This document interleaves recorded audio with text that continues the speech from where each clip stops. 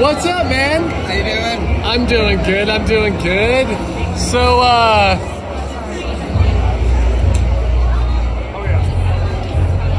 what do we got going here? So we're Three Dogs Pickles. We're a local pickle company. We've been doing this now since COVID. I've been a chef prior to this, and then I don't know, everything changed when I started doing this. Sold on the side of 285. Pretty much what we do is specialty pickles. So we have regular ones, but then we have special stuff like our pineapple, our cauliflower, honey mustard pickles, stuff like that. And then on our main line, we have our dill, our garlic, you know, those basic ones. Man, that's so cool. So, how did you get into this? Yeah, pretty much. So COVID happened. I'm a chef, so we had no option for work. We got those checks from the government, and then I was like, how do we turn this into more money? So I spent all that money on pickle stuff, and then went out to the side of 285 and sold them on the side of the highway. Nice, yeah. That's awesome, man. What was the first flavor that you guys sold? Is it here? It was probably the garlic. Okay. Yeah, which is our regular dill recipe, and then 50 grams of garlic added to it. So oh, man. A huge amount of flavor. Yeah. Okay. And can you get in detail what we got in the jar specifically?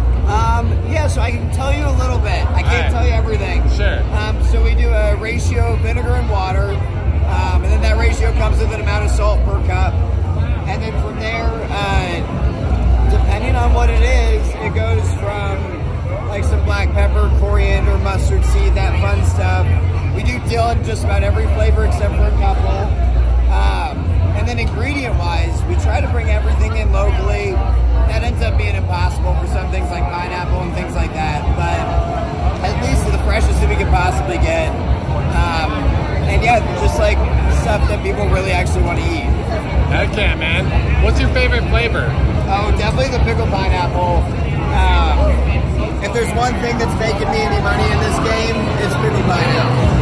And can you explain this one right here? Yeah, so it's a little sweet, a little spicy, a little salty. I do pineapple, so I do a regular brine, add some sugar, add some citrus, and then from there I do the pineapple directly into it with some jalapenos. Fill that all up and you're good to go. Man, so those are actual pineapples in that jar. Yeah, and we only do fresh, so we never do canned.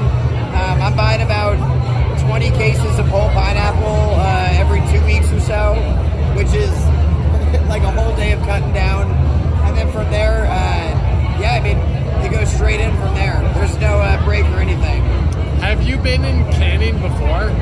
Yeah, well, I went to culinary school. Sure. So we got the basics in that. And then I'm from Ohio. So it's like everything's canned. Yeah. Okay, okay. Yeah. And why cooking? Why is that an inspiration for you? I don't know how to do anything else to make. So I don't want to sit at a desk. I don't want to report to anybody. I like making people happy, and I like providing things. This is the easiest way that I can cook for people without ever actually having to go into their house and cook for them. Okay.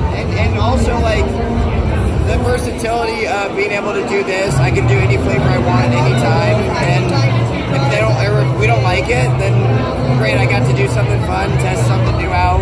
Yeah. Is there a recipe you'd like to share, maybe with a mixture of the pineapple? Ooh. Yeah, so we've been doing a pineapple, a pineapple chimichurri recently. So doing regular chimichurri, adding the pineapple with it, add a little bit of the juice, add that over top of a nice like surf and turf lobster. Yeah. Okay, man. And where can people buy your guys' stuff? Right now online, threedogspickles.com. Best way to get a hold of me is through the Instagram. Pretty much, yeah, everything is just done online. We're trying to get into wholesale, but it's those next steps, you know.